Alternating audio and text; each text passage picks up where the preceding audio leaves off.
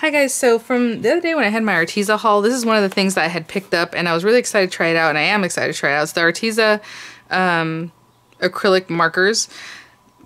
So basically they have acrylic paint in them, and it says that they have reusable, replaceable tips, 40 bright colors, quick drying, low odor ink, water-based, UV resistant, blendable, and acid-free. So I'm gonna try these out.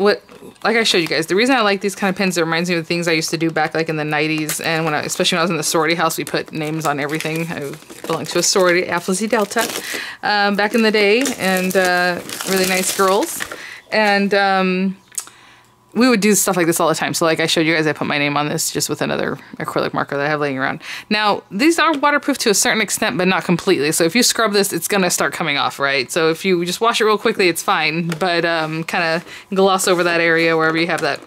But what we would do is always like decorate little glass jars and put candy in them and things like that, right? Of course. Oh, sorry guys, I jumped right in. I forgot to mention that if you click on any of the links, they will be affiliate links with Arteza. So that means I make a small commission if you were to click on those links. I really appreciate it. Okay, so let's continue. Open this up. Like it says, there's 40 colors. They are bright colors. They're really pretty. I'm going to try out... This is what's hard for me to do, because I don't know how often I'm going to use these like all the time, so I don't really want to open them all up and get them all going and swatch them all, because, you know, I don't want the tips to dry out after a while or whatever that they might do. It takes a long time for something like that to happen, but it might happen, right? Because I have other pens that are super old that finally happen with. So it has these replaceable pens, and it has a little thing so you can pull them out with a tweezer, because obviously your hands are going to get all inky, or paint, I guess. But what's cool about these tips is that there's a chisel tip. I don't know if you can see that, the chisel, and then a pointy tip. So I will definitely try those options out for you. There's tons of them. And I don't know if once you take it out, if you keep the other one kind of like in a Ziploc and then you can switch it back or wash it out, or, you know, I guess we'll try those kind of things. But let me show you just a little bit about these pens. So let me take like this pink one. Actually, they're already opened anyway. I just, you know, I'm going to give them a shake. Yep, well, let me put the lid back on just in case. This is shake, pump, and draw. So I know people use these to actually do like a whole art project, right? Like actually paint with them. So maybe we might try that out too on some paper, I don't know. So I'm just patiently giving it a pump, pushing down until you start seeing the color come down, and I can start seeing it already. Can you see that? Let me get a little bit closer. And it's just filling in. I'm not even pushing it anymore, and it's still like soaking in there. I probably don't even have to push it anymore. Let's see. Yep. Pretty nice. And I won't say not super dry, but it doesn't really smear that easy. I mean, I'm sure if I pull on it, it'll probably smear, but that's pretty good. Interesting. These are some interesting things. So that is a very, very bright pink, as you can see, and that one is called Fluorescent Peach. Okay, well, if that's peach, let's see. True Red.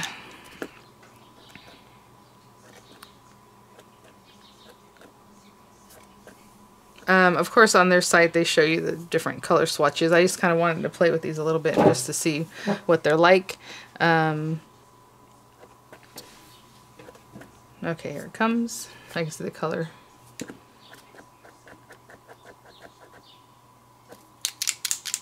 I think I forgot to shake it first.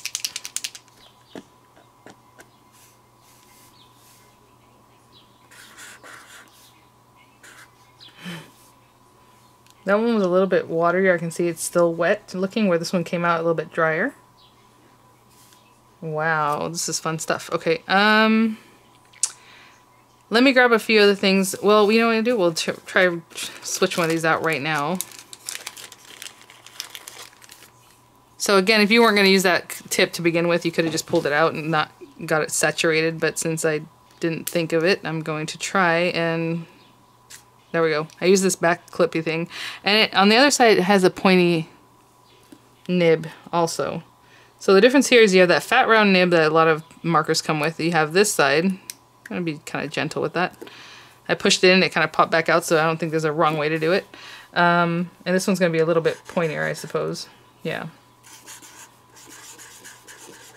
It's a little bit finer, not too much of a difference. But I guess if you want to make like small dots and things, it's gonna work better for you. And then I pull that out. And of course you're gonna put that on a different surface somewhere else. And I'll push this one in. I'm gonna use my hand because why not? And I'm gonna let the paint come down on this one. So what I was trying to say is I don't know if you can like take this and then just wash it out or just put it away and let the paint not dry and then replace it.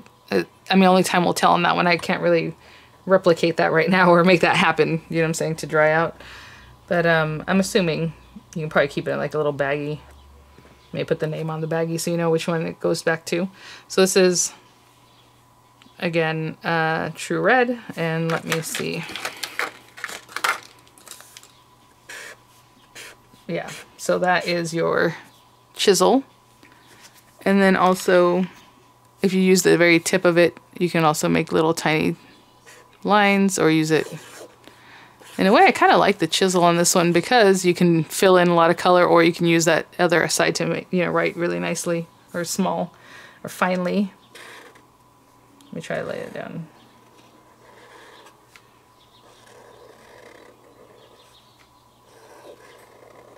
Kind of works with your lettering. I'm not really great at doing lettering with chisel tips, but as you can see, you can get that thickness and thinness. You just have to kind of turn it and go.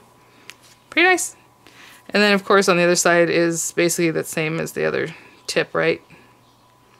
Let me try to bring this out. It's another fine tip, just like this one. So I'm gonna leave that in there. I'm gonna grab a few things to maybe do a little quick something with, and we'll try them out. So I just grabbed some things. Like I said, we usually make projects, so like, you know, I don't know. I'm gonna switch this around. This is the blue ink. I probably should have just switched it before I started messing with it. I could have just switched it out. Okay. So interesting. Okay. So I have these from Local King, these little magic mushrooms, and on the top, you know, I look at it, I can kind of see the blue through them. I like to keep them in their cases instead of just leave them sitting out. But what I was thinking is I can just come in here and then just write blue, right, with my lettering. And you can do this however you like, but this is the kind of lettering I used to like to do. This feels very watery on here.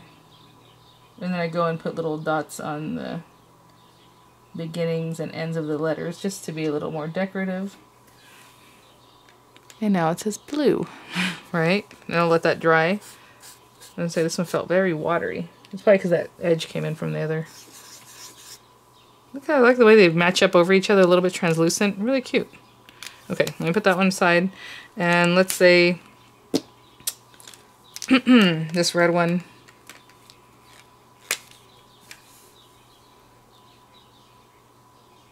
So yeah, that blue one felt more watery. This one feels more thick and opaque. And I just do the lettering and then you put little circle dots. Do you guys remember that kind of thing? And even on the D, we would put like a little dot maybe down here too, but I'm gonna leave it alone for now. Or where it matches up right here. But that's the kind of thing I like to do. So now you have that. And so now when I look at the very top, I can see really quickly what's what. Where's that pink one? The pink one's a little more translucent, and I'm going to use the rounded tip on this one just to see. Again, this says it's peach, but I'm calling it pink. Here and here and here. Cute. And then again, like I said, get yourself a little jar like at the Dollar Tree and put the person's name on it. Do little flowers. I used to always like making little flowers, just like little basic flowers like this kind of thing. And then you come in with your green or whatever. So these used to be, well, obviously they're different brands, but super expensive, right, for each pen. And I used to use the Painters. I think they're Elmer's brand or something like that. And, you know, they're a few bucks each one, so college student, a little cost prohibitive, so I would just get like a pink, a green, and like a black, you know, just to write people's names and then have something to decorate with. But, and then we just do stuff like that and keep going, you know, and just all over your little jar or whatever it is. So I will definitely keep using these for different projects to try them out. I'll bring this back and maybe do a little flower like we just did. Again, just like a little doodle flower. Obviously, they don't have to be perfect. Wherever. And then I would come in and do little leaves, or I would do like little vines all around. Did I touch that one? Yep, I touched it before it dried. Let me fix that real quick. Since this is acrylic water-based, you can probably wash something off if you didn't like the way it looked before it really dries. And then move on. I'm going to come back to this because these are still a little bit wet, but let's do some little leaves like this, here and there. And then, you know, like I said, we would do little vines, and then maybe some more leaves. I mean, just whatever. Obviously, it's your little art. And it all looks really cute together. Hope you can kind of see what I'm doing there. And then I'll come back with the green and just put a little dot in the center of the flowers. So really cute. And let me grab some paper and see how they work on that. Okay, so I have their space black. I was getting it going from the one side. I probably should do this a little better.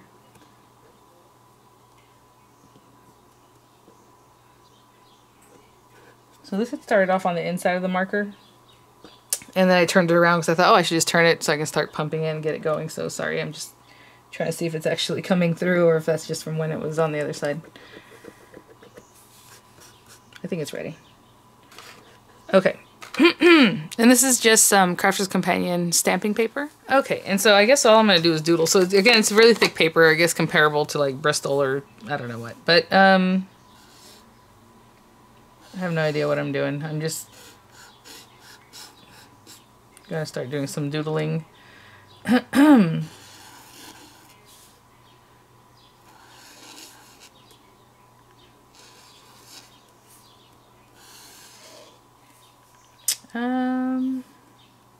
Open. And I'm just making some little lines so we can do some different stuff. I kind of like zigzags. So there we go. Sorry guys. Just trying to see how quickly it might do its thing here. So I can see already the black is drying pretty well. It feels really nice. I mean, it's acrylic paint. I think there's so much you can do with it. Like even these are already drying, which is nice. And there are tons of things you can do with this stuff. Now, I left this sitting out like, you know, a dummy. I should have put it into a plastic bag, and I can see that it's kind of drying out a little bit. And you know what I'll do? I'll switch it out back to this one to see if it can keep going, right? Instead of just drying out and being unusable. There's literally nothing. I don't know what. I'm just trying this out on here.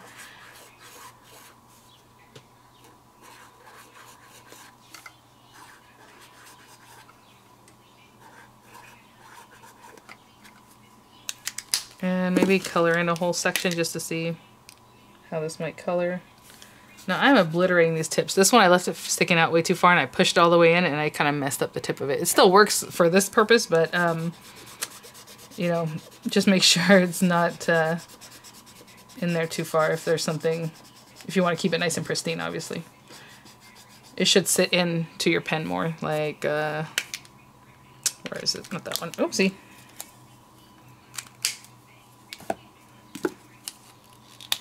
Like this, if you can see how it sits in a little better. So just make sure it goes all the way in instead of sticking out this much on top the way I have it there. You know, I'm coloring with it. I don't know. I don't really have an ends to what I'm trying to do here. I'm going to darken this up a little bit. Not bad. This is not the purpose I would get them for because, like I said, I like to just kind of use them to decorate other things. But they dry. They look nice. Really, really cute. And then I think they did say that they're blendable. I don't know how blendable they are, but let's try a different green with the leaves. Or, let me get this one going and I'll be right back. This green's kind of like a teal, so I don't know if we want to try to blend these things, but let me see. They're still kind of wet. I'm going to start over here. Put down some of that teal. Get some of the blue color down. I mean, you can kind of see where the one ends and the other begins, but I guess I don't know if you would call that blending, other than just kind of being right next to each other and a little bit obliterated. I don't know. That's a tough one. So, for my purposes, like I said, I like this kind of thing to decorate with, and I think it's going to be really fun. Again, look, as if I'm using this, I can go right over the other color and I will completely cover it up because it's acrylic paint. So, it's, you know, it's not really going to reactivate the other one unless you really keep messing with it. But again, I can completely cover up other areas. So I think it has a lot of uses. I think, of course, for the uses that I want it for is basically just to, you know, personalize things and do cute stuff like that. But really nice set. You know, inexpensive in my opinion for what it is. And one last thing we're going to do is switch this back and see what happens because I'm not sure. Let me get this one out. And let's put this one back in. Let me see. So as you can see, it's pretty dry, right? It's not doing much. So let's get this in here.